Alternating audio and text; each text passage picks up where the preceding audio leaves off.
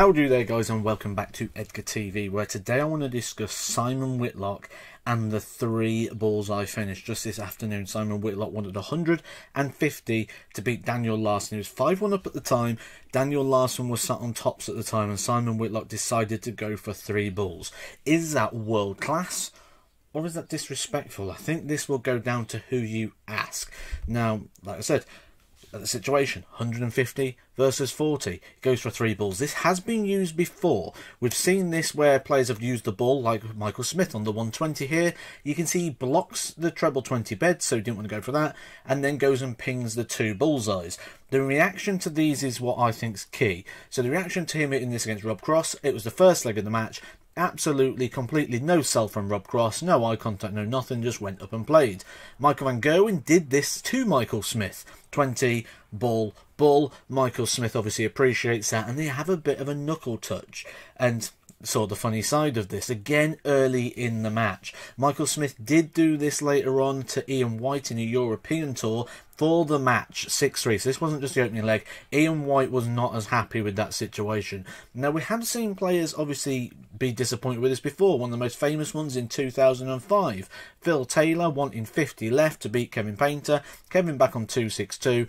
Taylor goes and pings the ball with the first dart. Kevin not happy with that and branding that as disrespectful.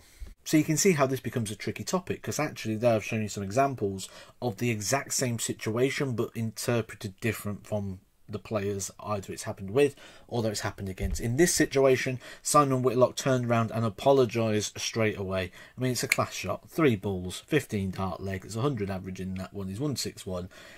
He turned around and apologised, and I have been told as well that he apologised backstage as well, so obviously Simon potentially feeling there could be something in that. Daniel Larson, though, he saw the funny side of it. He loved it. I think Daniel Larson just enjoyed having a front row seat to that moment. You can see him laughing, shaking his hand, really appreciating the class of that shot. Now, obviously, I can't show you that shot fully because it is copyrighted footage, but I will put a link to that in the description below. If you haven't yet seen that, you can go and check out that 3 bullseye finish on the 150 from Simon.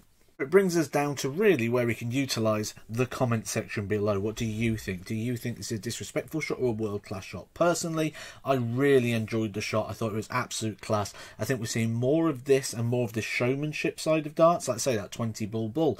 Creeping in Jose de Souza with tops. Years ago, it would have been disrespectful to go double, where now it's seen the most logical because the double is bigger. Is this now just part of the evolution of darts and the changing base of darts? And obviously, to go alongside the rising numbers of viewership figures and attendance figures of live events as well?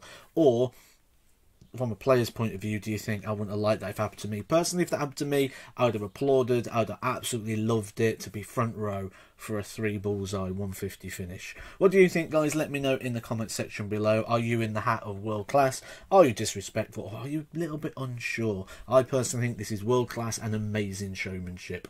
If you enjoyed this video, guys, please do hit the like button, subscribe. If you're new, I'll catch you in some more Edgar TV. Edgar TV.